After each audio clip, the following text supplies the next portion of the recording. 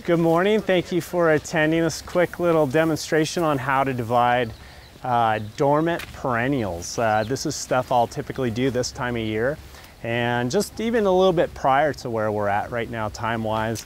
And I'll go through some of the benefits of doing these divisions at this time of year and the techniques that I use. So once again, I'm Aaron Selby. I'm the production supervisor here. We do a lot of divisions this time of year, just trying to get things ready, bulked up, that sort of stuff. Typically, we're going to do winter divisions because there's no stress on the plant. As you can see, there's very little foliage, and the foliage that may be breaking is really, really small. So you typically don't have any stress that you have to worry about watering and keeping the foliage all nice and perky. If you do have foliage, I usually recommend just reducing it. A little saying where you typically want to have a top and bottom that is symmetrical in size. I would like to have more roots than tops typically. The chances of the plant recovering are a little bit better. So just think of your plant as like an hourglass and just try and keep them pretty much uniform top to bottom. And once again, if you're gonna err on more of one or the other, err on more roots than tops. So it's just a little bit easier to take care of. All right, so let's get going. The benefits, once again, no foliage that I have to really worry about. There's no or little transplant shock. And the other thing there is we can clean the plant up a lot easier. Some of the things you'll need: nice sharp tools to dig up a garden specimen. Typically put a nice edge on this. And we will also sterilize our tools just to make sure that there isn't any pathogen or anything else on them. I do this for everything, for my pruners, my shovels, all that sort of stuff just needs to be burning down. If you have pruners, I use a Bic lighter in the garden. This is just what we use in the potting shed here. So for the garden, I will typically use a Bic lighter and just come through and sterilize all of my pruners. That's the truest way to sterilize. You will burn off every living organism that's on there. All right, so we're going to talk about a few different things and how I would approach them. We typically want to dig up the whole entire plant that we're going to be dividing. And I also like to have a really, really high pressured hose nearby so I can rinse off as much of the crown and root system as possible so I can get a good visual of what the eyes look like. What we're going to do is we're going to pretend that I just dug these up. This is a native grass. This is a Panicum virgatum. This would be a great time of year to be doing the divisions on an ornamental grass. You would be typically cutting them back right now. And then we will be getting into divisions. So I'm just going to knock that free. And a lot of times I like to use my pruners. I lock them down and use this as a bare rooting device. And that can just get us into that crown. And what I'm doing is I'm trying to keep all these eyes intact. So I'm always attacking the plant from the underside of the crown. A lot of times you'll see people dividing this from the top. You can do that, but what you're doing is basically potentially damaging eyes that are dormant. What we're going to do is look through the crown for natural fractures or some sort of cleavage that looks like it wants to just peel apart. And if you have a large garden specimen, we may need to use some prying tools like these bamboo spades. And what we're going to do is simply come up underneath the crown like this and divide from the bottom. Once again, the reason I do that is so I don't damage any of these good eyes that are up on the top of the plant. So we'll take this down a little bit smaller, and I'm just going to come in from the underside, that, and simply pull these apart. Now you can get really crazy with your divisions and break them down, but basically what you're looking for is that you have good viable eyes to plant back in to make a nice big garden specimen. And here now we have two really nice clumps. We can keep this together. Or if you're feeling extra greedy, sometimes you can take these down a little bit smaller and continue to divide down. We'll set that aside. All right, so that would be a panicum, or how to do a ornamental grass. And we're going to plant these right back to the same depth that they were either in a container or in the garden with. Another plant we're going to do is something that you may buy bare rooted from the store in fall or early spring. These are Liatris. And Liatris have a really solid rhizome system. As you can see, they're just big and chunky. And we're once again going to get this before they break dormancy so these stems don't flop and everything.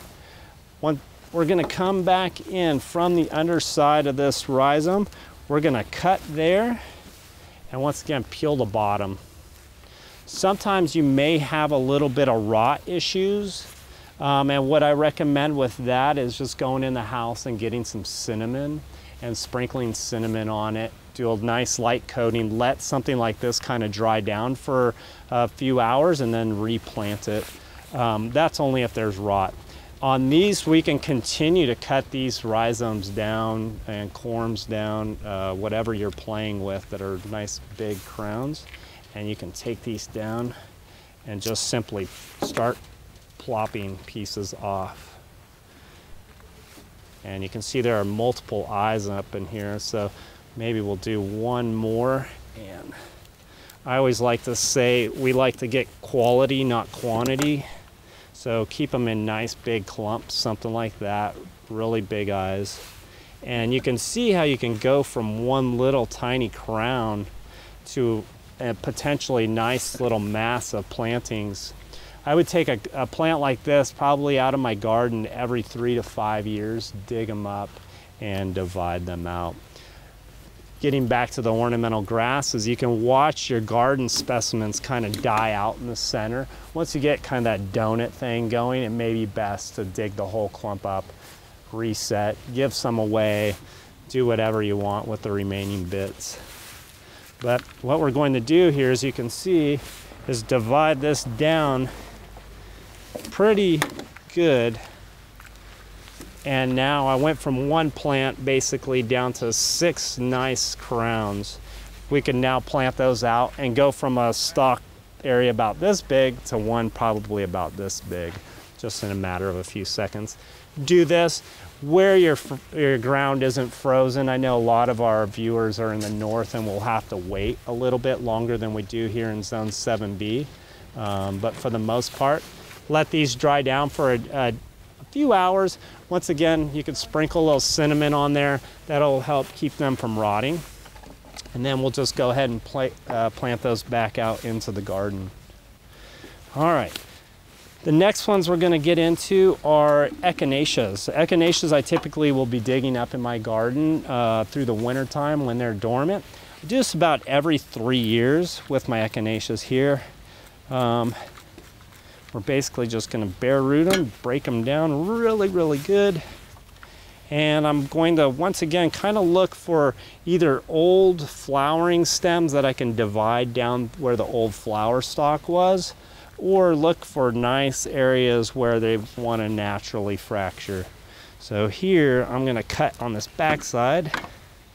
Up underneath, as you can see, now I have all these eyes still intact and there's no damage on the plant whenever I cut down low. Whereas if you drive, I see so many people driving through the top and it just takes out so much of your potential growth and stuff, and potentially opens it up for more wounds.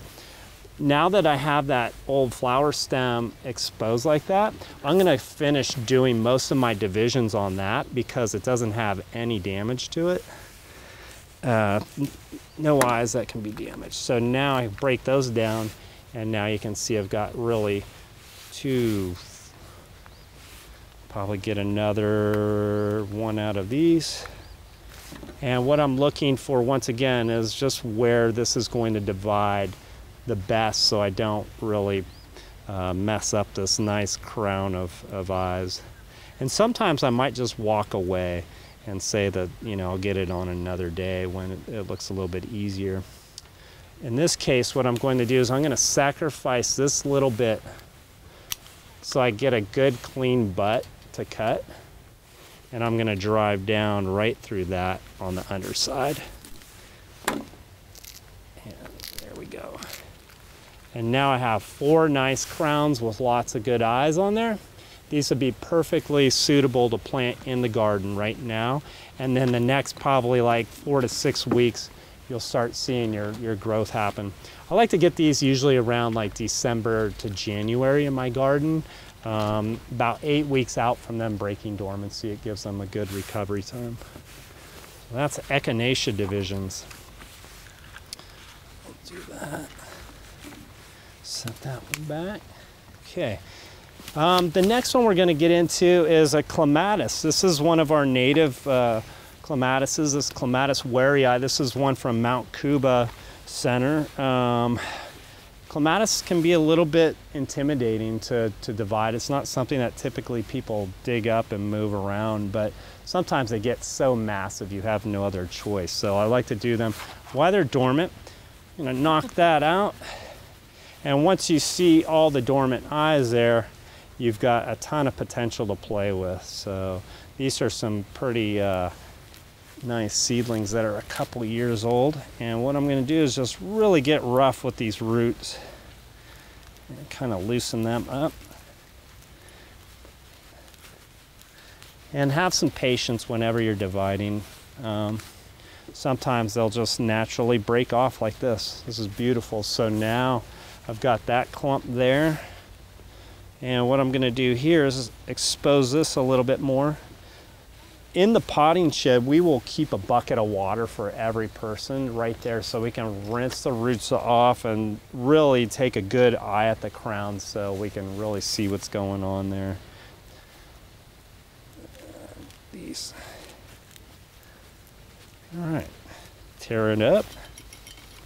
Good. All right, so now that I've had a wound on that backside where these were attached, I'm going to kind of go back to that side and see if there's anything else that I can kind of open up from this side. Looks like most of my growth is out here, so it's a little bit more tricky to get in there and get good cuts. So I'm going to open this up a little bit more. And we're going to simply go in through the back side here. What I'm looking for are these old stems up in here, and you can kind of see some of this stuff here. I want to see if there's any part of that I can break off on the backside, and there is right here where there was an old stem, just like that echinacea. I'm going to come up underneath the crown. You can kind of see how low I am on that position there. And then we just simply twist that with a little click. Pop that off. And just gently wiggle it apart. These eyes a lot of times are intertwined, and the eyes can also be kind of overlapping. So I just gently pull this out so I don't ruin any of these eyes. You can see this eye is wrapped underneath that big root. There's another nice little clump. So this one I'm actually going to take down even more. I've got probably a set of like 10 eyes on here. So I'm going to come in just on the underside where there's that really good hard wood on the crown. Split. And there's a nice little clump. And there's a nice little clump. And you can go crazy. So you can see the benefits of dividing in your garden. You really take one clump and you can really make a nice mass. This is by far the fastest way to build numbers in a garden. Certainly you can get more out of cuttings and stuff like that, but a lot of these plants you can't take cuttings on. You know, the grass you can't take cuttings on.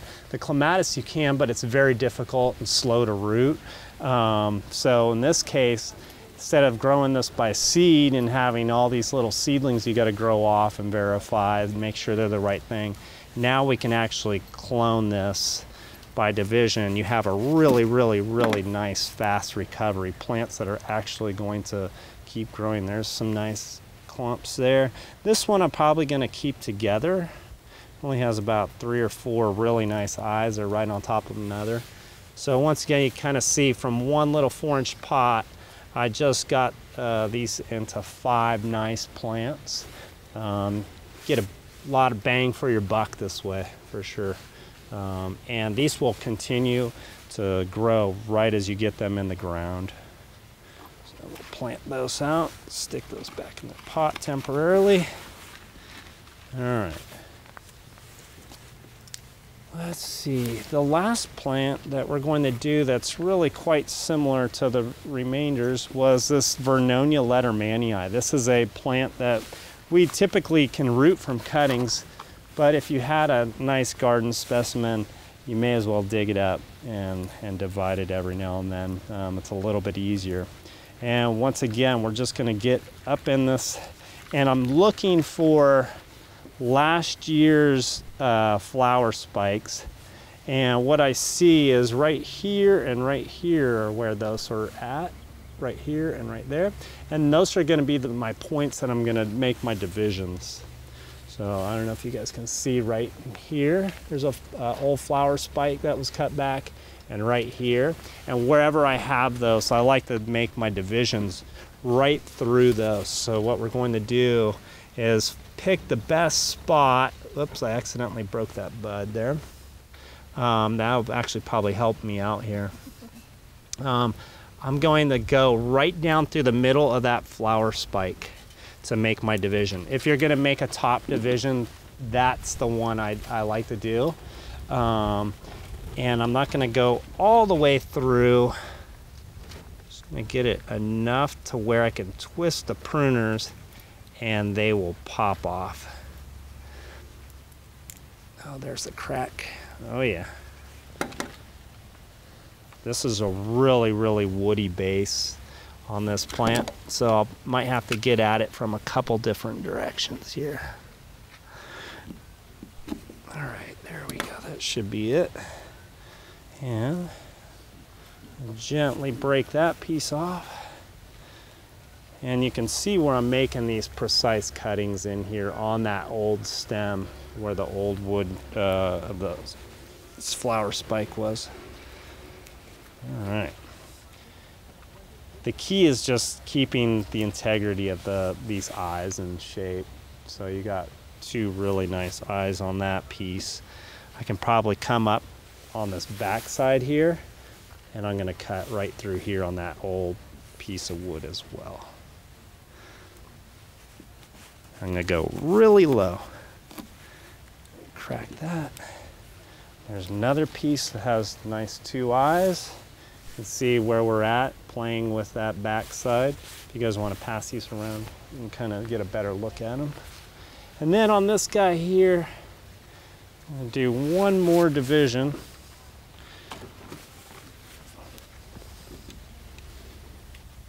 All right, and this guy, I'm going to use this old flower stem section right through here. And maybe I got it. Soon find out. Oops. Actually, I'm not going to. Now that I've exposed that, I really see that this is just a couple of really nice eyes, and I don't really want to get in there and mess that up. So I'll leave those as is. So I took 1 pot, and we now have 3 nice little clumps, so we can divide on those.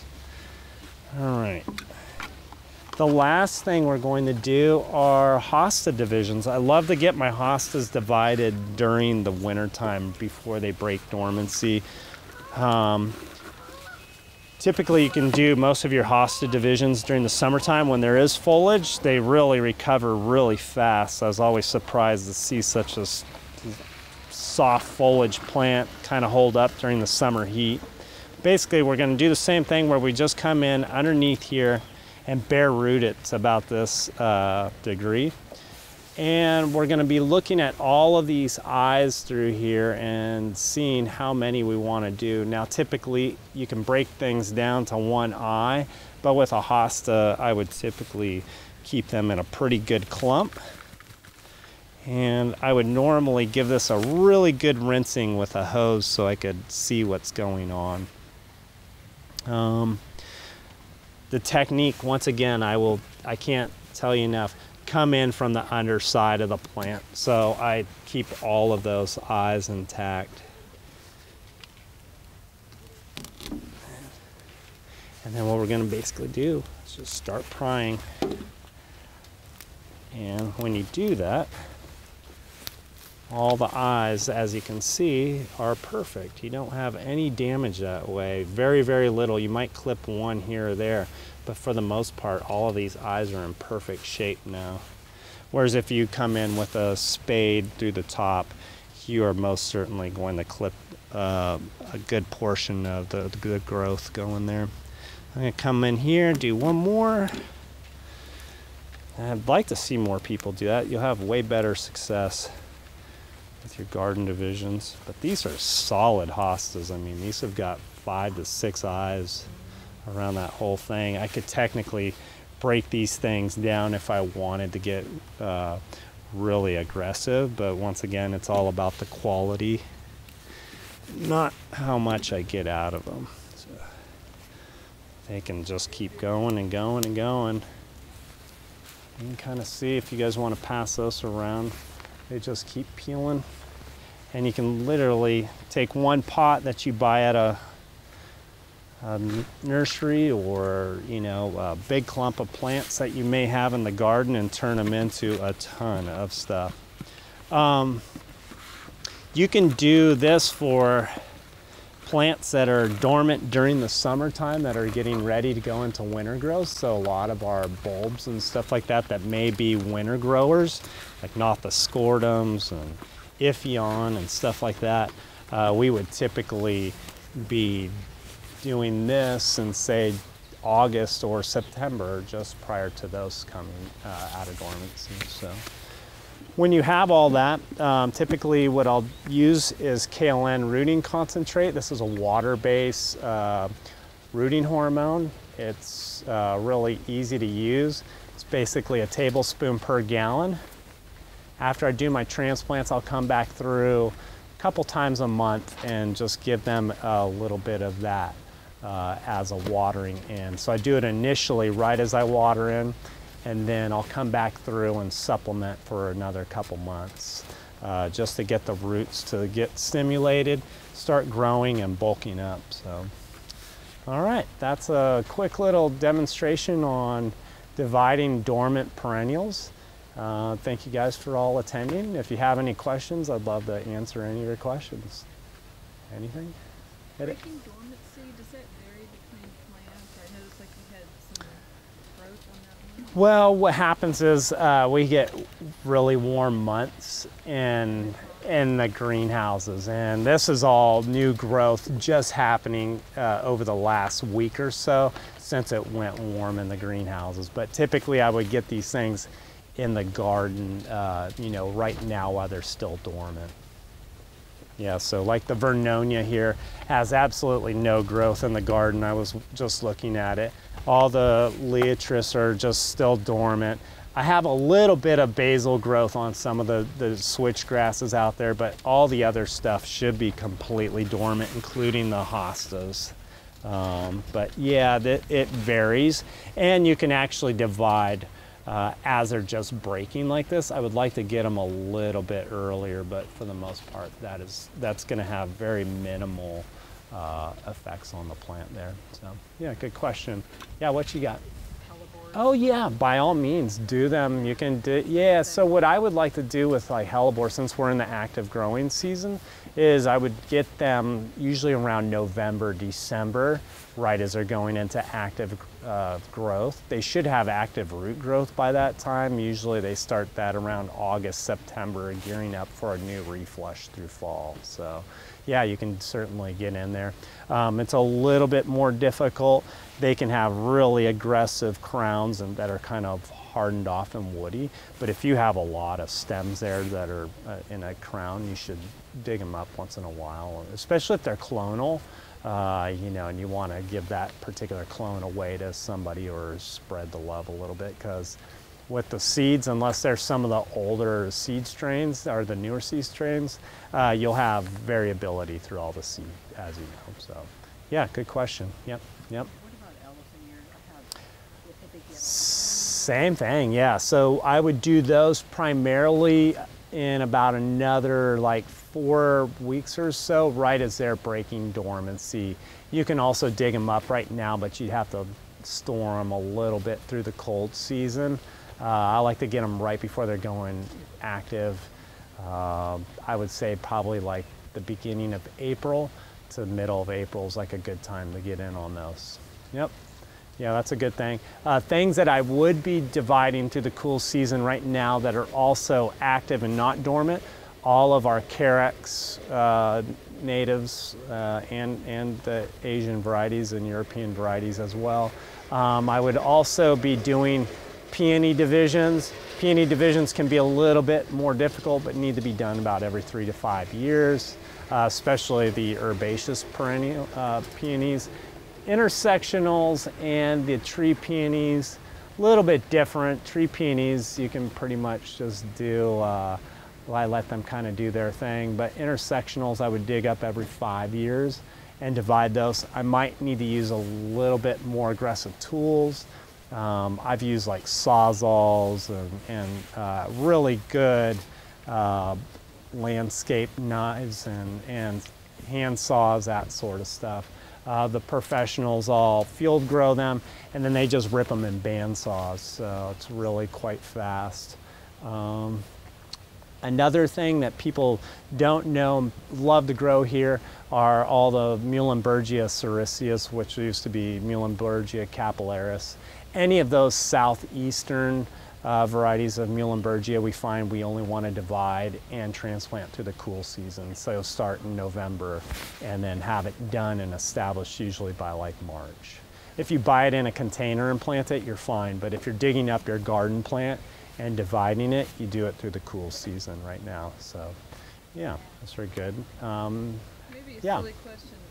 If you're putting it in the ground or back in a pot, propagate, any differences there, or just not keep with the kale? I would have to say, yeah, I would have to say you're going to water the containers a little bit different than the ground, especially if you're in like a greenhouse or something along those lines. They're going to want to grow a little bit faster. So, and after a transplant, than say outdoor planting does, because it's a little bit colder.